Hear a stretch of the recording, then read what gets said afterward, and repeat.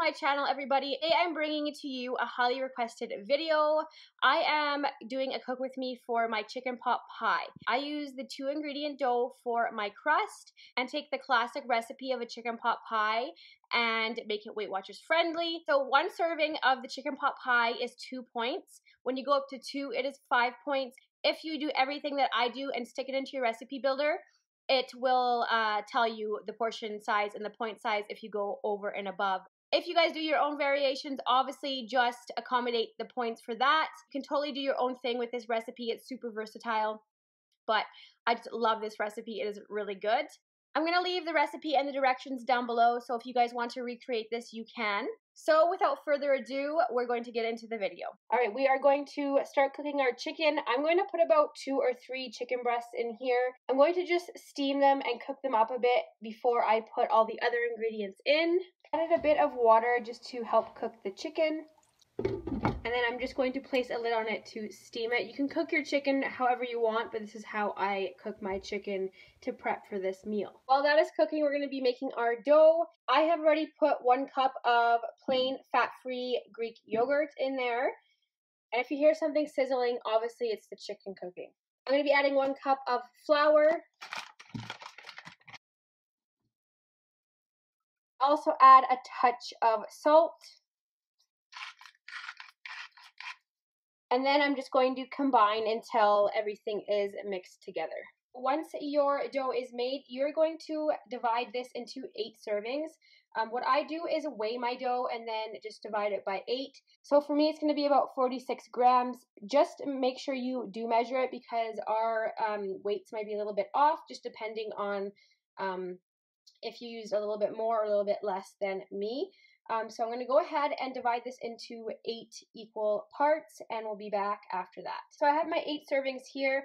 I put a little bit of flour on each of them because, like you all know, this 2-ingredient dough gets pretty sticky. So I'm going to flatten all these out so they can fit in my ramekins, and we'll see you guys when it's all done.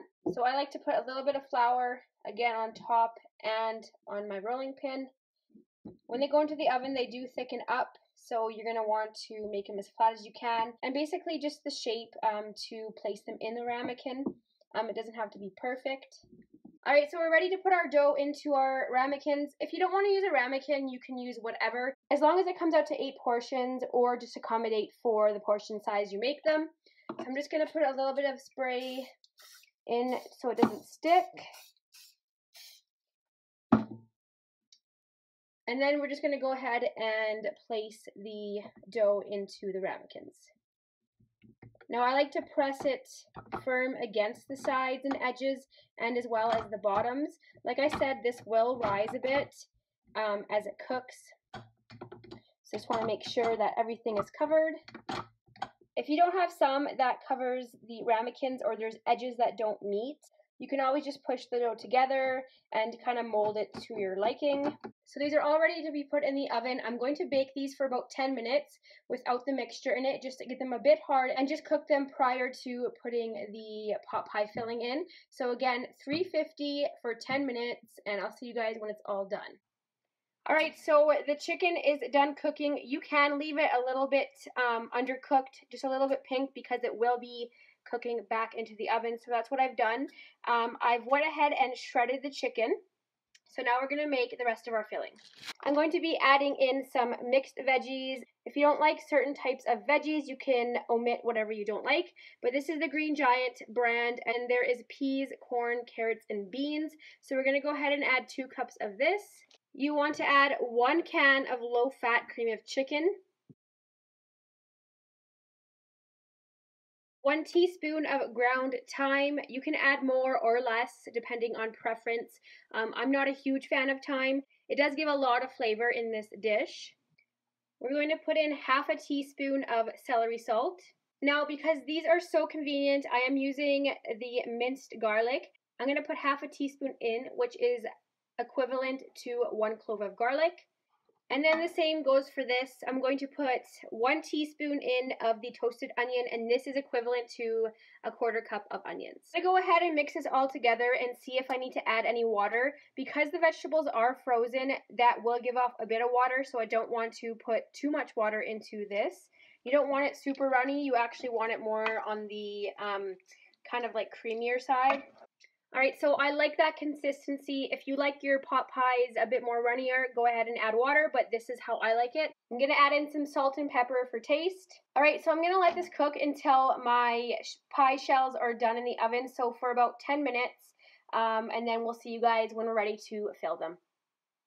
All right, so these have been in the oven for 10 minutes. As you can see, they have cooked a bit and they have risen. So we are going to go ahead and fill them up with the pot pie mixture. We're going to be using about a 1/3 cup in each ramekin.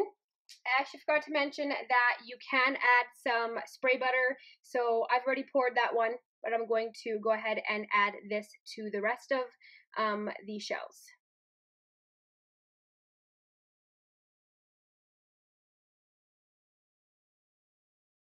All right, so they are all done. I just like to pat them down a little bit with a spoon just to ensure that they're all set in there properly. I did end up having a little bit of leftover mixture, so I just divided them between the 8 of them. So really the serving of the filling in each is a little bit over a 1/3 cup. It really all depends on like how much chicken you decide to put in. Usually put 2 to 3 chicken breasts, and depending on their size, it could vary. All right, we're gonna pop these back into the oven for 10 minutes. If your oven temperatures vary, just keep an eye on them. Basically, you're just wanting to brown the crust because the filling is already cooked. So we'll see you guys when this is all done.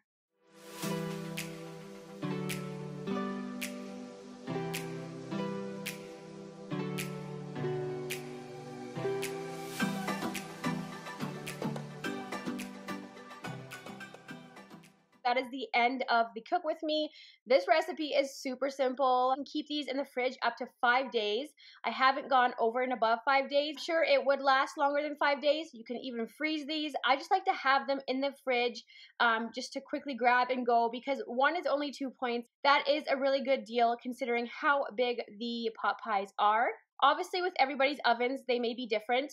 If you want your crust a bit crispier, obviously keep it in longer. If not, you can keep it in less time. The times that I told you were the times in my oven, obviously, so just keep an eye on yours. If you guys make this, be sure to tag me in Instagram so I can see how you recreated this, or leave me a comment down below. If you guys want to see more cook with me's, give this video a thumbs up, and if you have any requests, leave them down below. But I'm going to let you guys go. Thank you so much for watching, and we'll see you guys in my next video.